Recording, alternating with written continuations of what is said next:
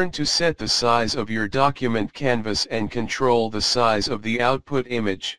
Dimension's primary output is an image, and like most applications, the size of your image is determined by the size of your document canvas. 3D is a resolution-independent media, so you can render the same content at many different resolutions and aspect ratios without having to change your assets.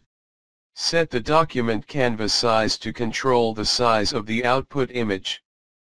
1. With the Select and Move tool, click the canvas size label or border to select the canvas. 2. Click the canvas border handles to resize the canvas dynamically. When you drag the border handles without using any keyboard modifiers, the canvas resizes non-uniformly. Hold Shift to constrain the resize proportions. Hold Alt to resize proportionally toward the center of the canvas.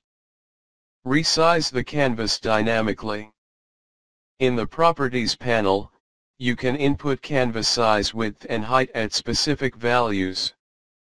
Use the Units property to change the canvas size units between pixels, inches, or centimeters.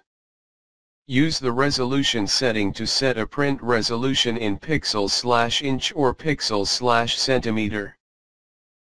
What does canvas size affect? Each dimension scene has one canvas size that is used for all rendered images. It's important to note that bookmarked camera views do not retain separate canvas sizes. When publishing your scene to the web using the Publish 3D Scene beta feature, the canvas size is reflected as an aspect ratio, but the size displayed to the viewer varies for different browsers and screen sizes.